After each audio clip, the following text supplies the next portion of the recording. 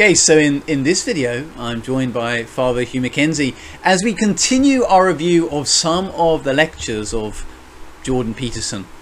Today we are looking more critically at some of his ideas, particularly the confusion that is present over the nature of mind, consciousness, reality, God, creation, whether he actually veers towards panpsychism or pantheism in his lectures. That's a major concern of ours, because although in the last video we saw some really interesting insights that Peterson has, particularly perhaps even the basis for a proof for the existence of God, in this video we are going to look a bit more critically at some of his videos and explore the panpsychism or pantheism in Peterson's videos. And I think this discussion does build upon the previous video where, as Father Mark says, we saw some great insights, really.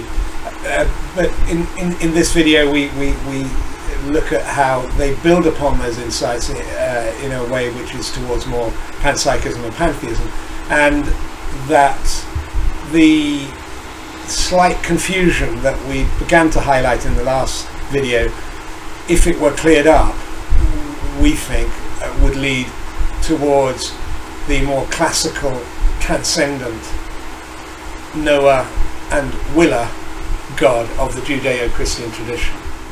There are certain necessary things down the road from that insight, which is that attention plays a part in the way the world lays itself out. And that one of them is that the stuff that the world is made of is partly something like attention, something like consciousness, and that has a pattern. And that pattern is the same pattern as stories. It just... So at the beginning of that clip, Jonathan points out that things in the world of which we are objectively aware are partly constituted by the subject's attention and awareness. But then he seems to jump to apply that to stories, which of course are artifacts in which the creative constitution by the human mind is an intrinsic part of what they are. But that of course is not the case for natural physical things. So he seems to be setting up the idea that our souls are just part of the physical world, but that's not justified. And it seems to me that human consciousness is presented as a pattern, and for me I'm a little bit uneasy with that phrase of seeing human consciousness as a kind of pattern. There's a danger there of really not recognizing the profound distinction between mind and matter that we want to uphold from a philosophical position that's going to support Christianity. The ontological significance of consciousness is equivalent to the ontological significance of being, because the mystery question is, how is there anything without awareness of it? And good luck solving that issue. So in this video we've just seen, we've had a clip from Jordan Peterson engaging in a conversation with Dr. James Orr, who is a professor of divinity at Cambridge University. It's just a snippet, and the whole conversation is really fascinating.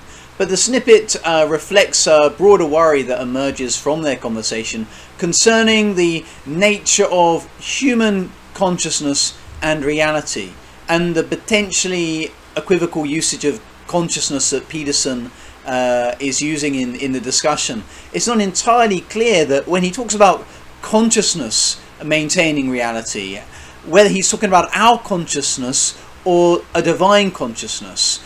And in the very beginning of the clip, he seems to have, I think he says that being and consciousness are equivalent, which of course is a very strange thing to say.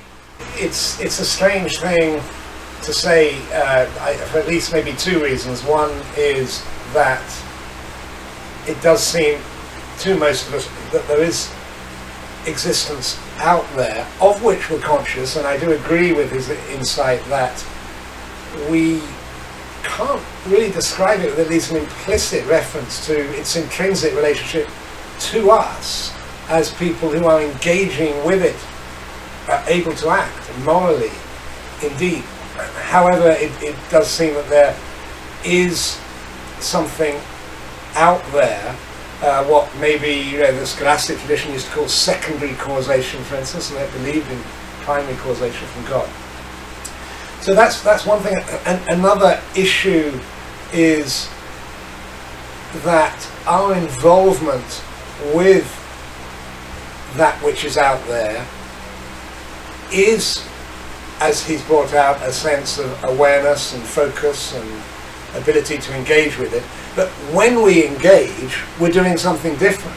We are actually enhancing what is out there in a way that is radically dependent upon us. And I do like Peterson's example. He's using other videos of the tree stump.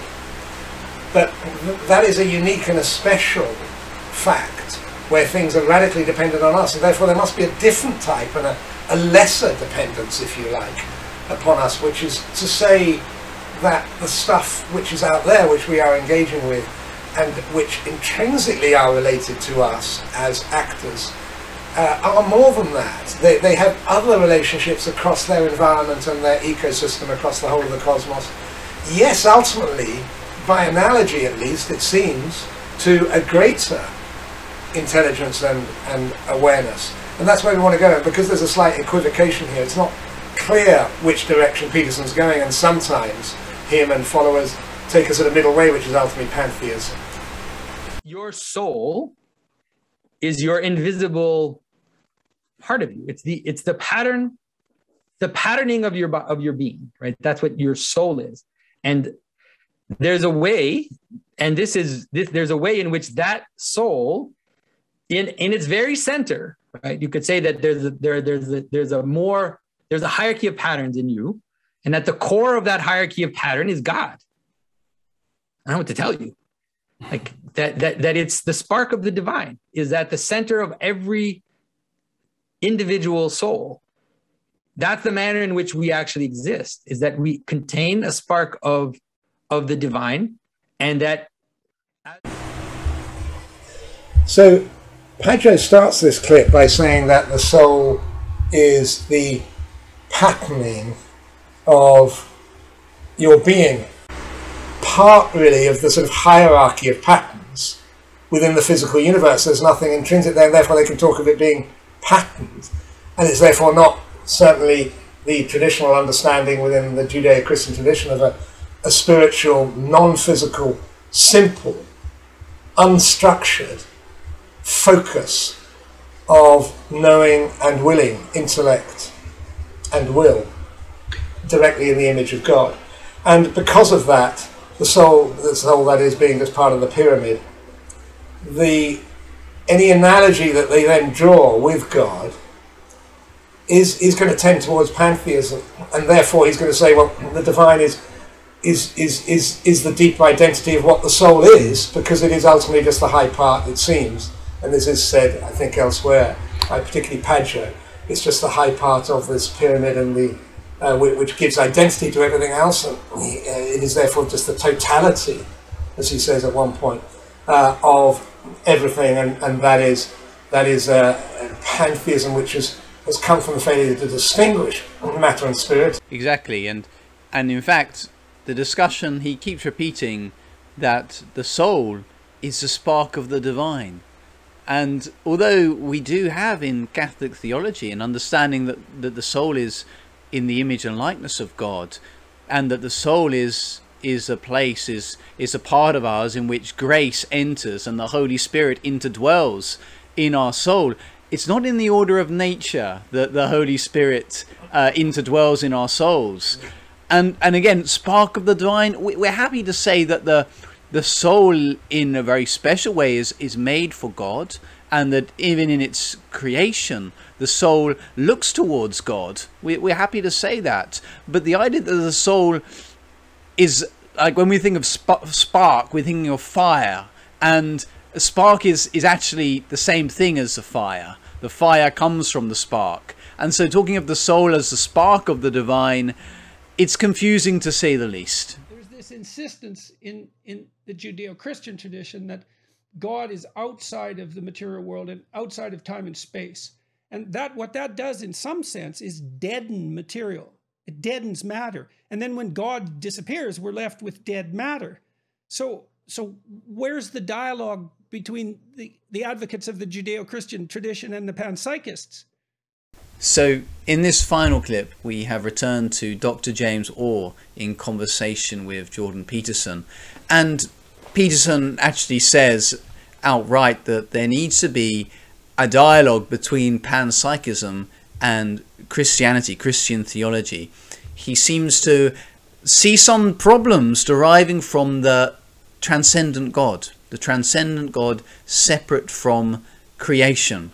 He has discerned, he has this understanding of mind as creating the unities in creation, which we looked at in the previous video. And he has an understanding of our minds as co-creators.